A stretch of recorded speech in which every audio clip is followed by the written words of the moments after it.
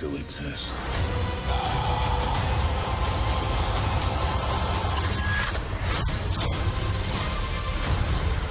Perfectly balanced. As all things should be. I hope they remember you.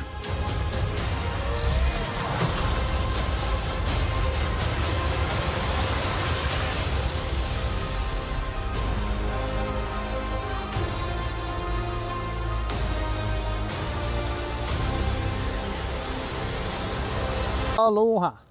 This is Trinidad, the Island Man, your Island Man.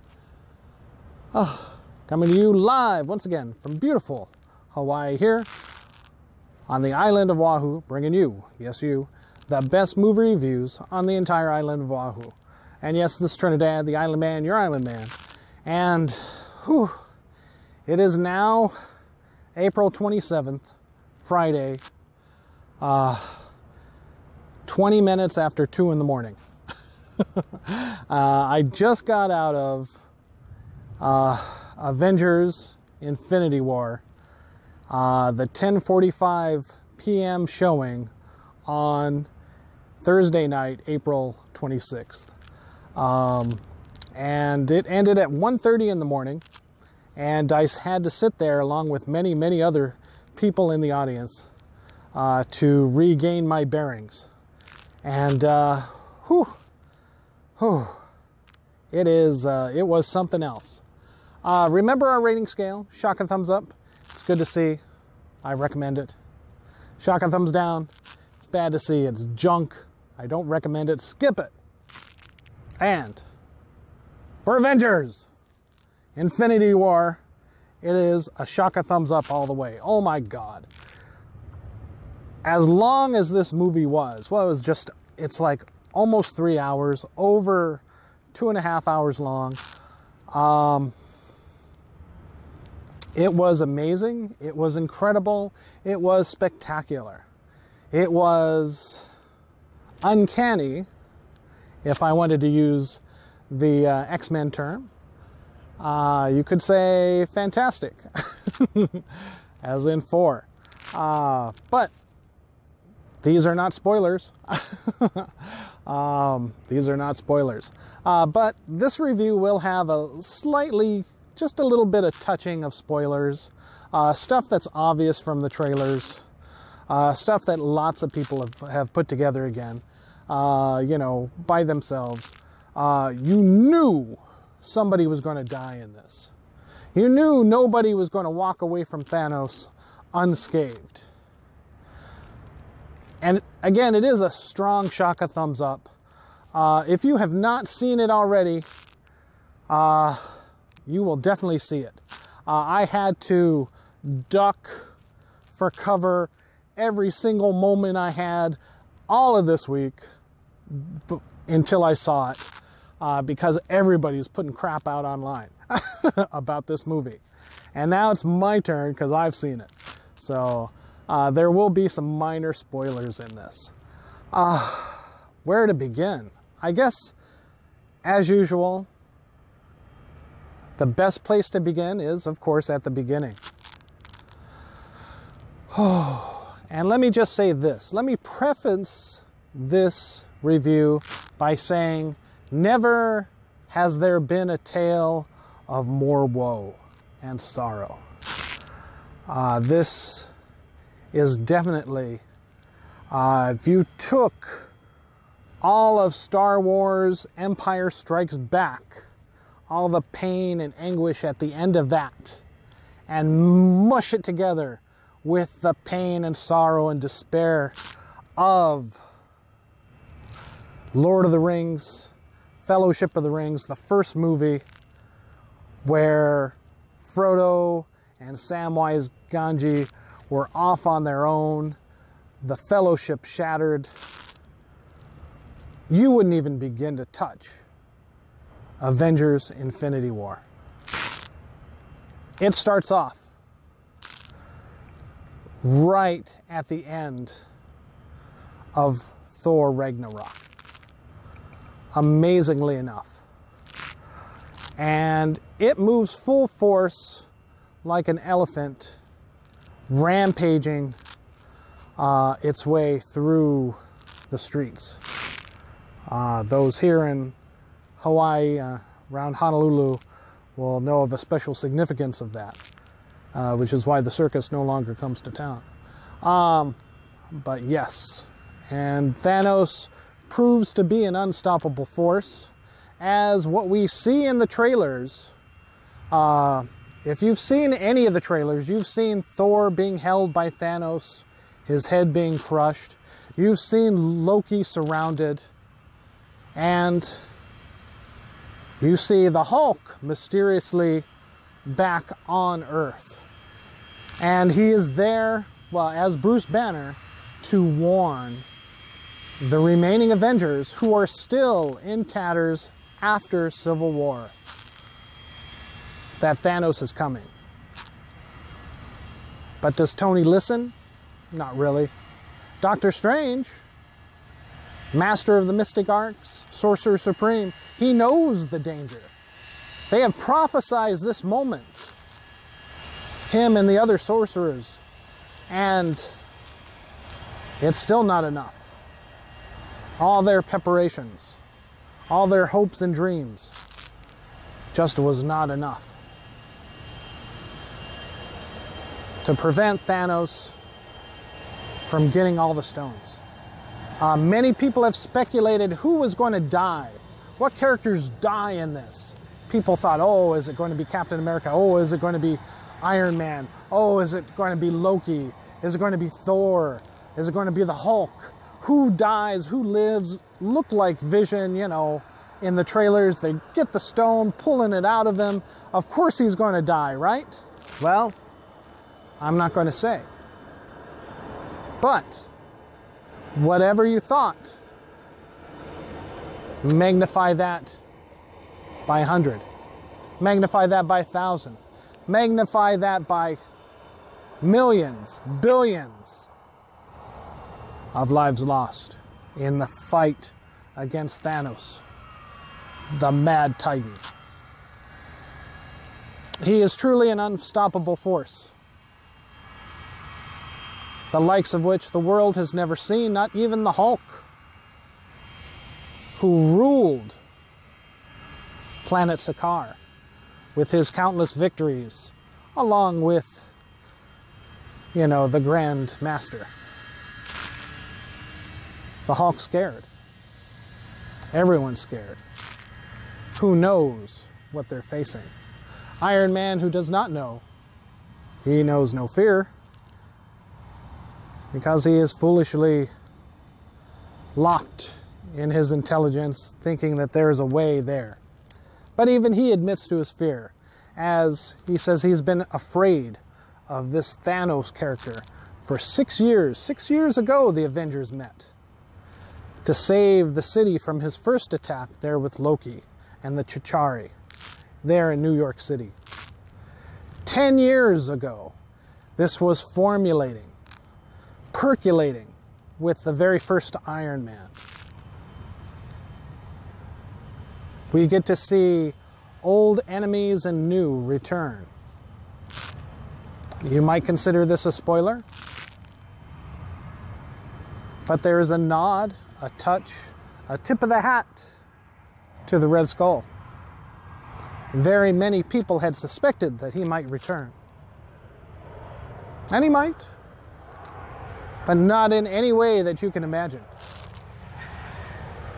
But still, I was happy to see him.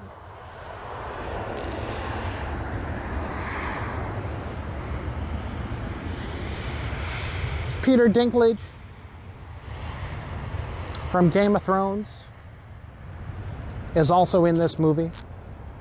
People wondered, people speculated who he is, what his role is. I had thought that possibly he was one of the CGI'd characters with Thanos' army, maybe his Black Order, one of them, crack commandos or whatever. He's not. But he plays a role in Thanos' ascendance to godhood.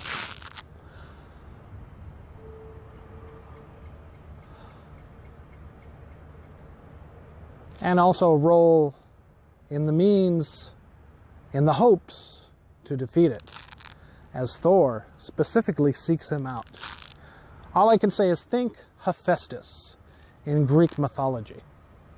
You know, if I knew more of Norse mythology, I would give you that type of reference. But essentially, the job is the same. The blacksmith of the gods. That is the role that Peter Dinklage plays.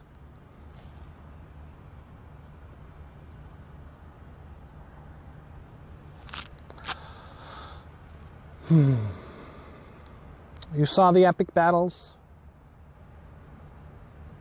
with Spider-Man, Iron Man, against Thanos, in what seemed to be one-on-one, mano-y-mano, duking it out. Those moments pale in significance to the actual fight, to what you see, the rush, the onslaught in Wakanda. You can't imagine it from what you've seen from the trailers. You've got to experience it there on the screen and see it for yourself. It is truly a spectacle.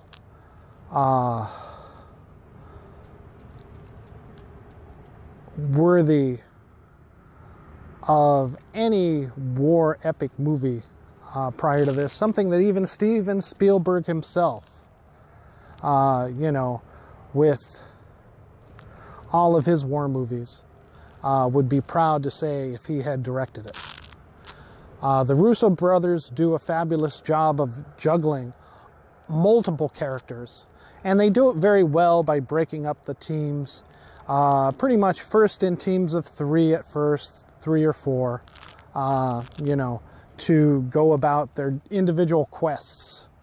But finally, they do meld into groups to take on the Mad Titan himself, Thanos. Even Karen Gillan, Nebula, plays a key and crucial part in this. You've seen those child scenes of Gamora. I had no idea it would play such a heavy-handed role in this movie. Those were only the tip of the iceberg. Once again, Marvel outshines itself, just like in Black Panther. Not only with the Black Panther himself, not only with Wakanda, not only with the people of Wakanda coming to aid the rest of the Avengers, to aid and attempt to save the world, but they outdo Black Panther, the movie in itself, in the fact that Killmonger, as good a villain as he was, you know, pretty much Thanos is cut of the same cloth. And in many ways, I think Killmonger would respect him. For their goals are somewhat the same, eerily similar. The only exception with that, the only exception,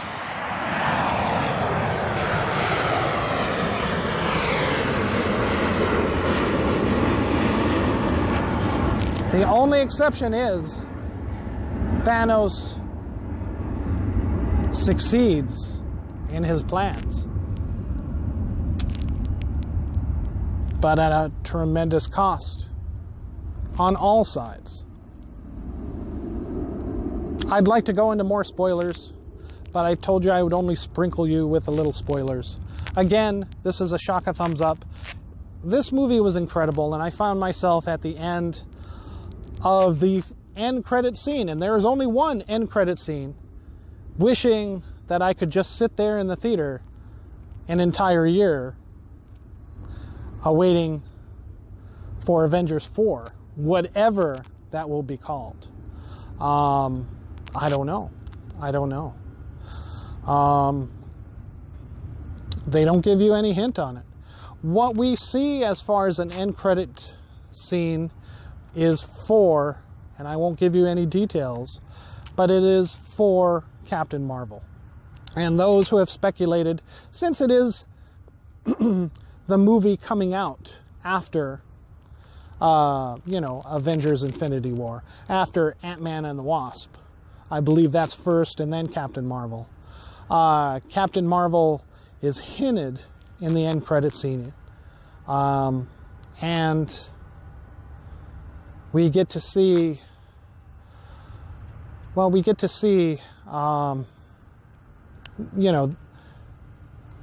speculation confirmed that she may be one of the last best hopes against Thanos in Part 4. Some people have speculated on her power. I was never a fan of the original Captain Marvel in the comic books, in the Marvel comic books. Not talking about Shazam or anything like that, but the Marvel Captain Marvel. The man I didn't know. Miss Marvel, who becomes this incarnation of Captain Marvel, I was a fan of. But she did not have the power initially of, the original Captain Marvel, the man. Over time and in the current issues now in the comics, she is of that power level. And even surpassed all of that. And if that's going to be the case in this Captain Marvel standalone movie, they've really got their hands full to develop this character, because essentially they placed all the marbles on her. This is the last bet.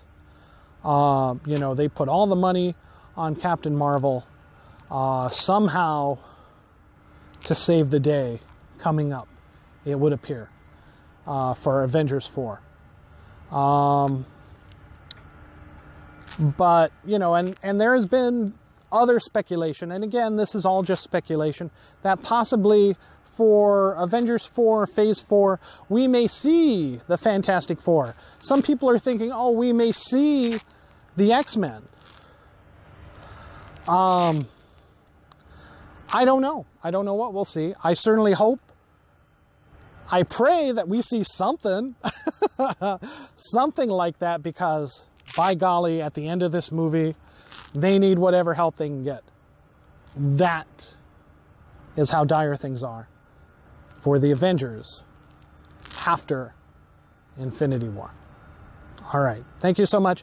This is Trinidad, the Island Man, your Island Man, saying what you already know.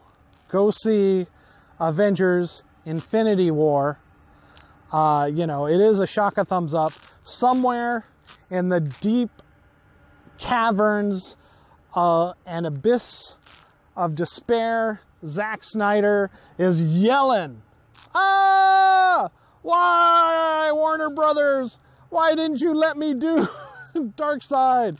This is what I was going to do." With Justice League Part 2. But there's no one there to answer his cries. Just like at the end of this movie, there's no one there to answer our cries for hurry up and show me Part 2 of Infinity War. So yes, we have to wait an entire year. Ant-Man and the Wasp will be coming up, I think, in July. And Christmas, I think, is Captain Marvel. We should probably get a lot of explanation of the aftermath or even the concurrence, because I believe Ant-Man and the Wasp will happen at the same time as events in Infinity War are going on. Captain Marvel is going to be in the past, in the 80s, showing her origin story and her rise to superpowered level of the cosmos. So it is likely that we will get that cosmic powered character coming to Earth to assist the Avengers for Avengers 4 against Thanos. and the continued battle. All right, thank you so much again, Trinidad the Island Man, your Island Man, saying shaka thumbs up for Avengers Infinity War. However you can do it, go ahead and see this movie.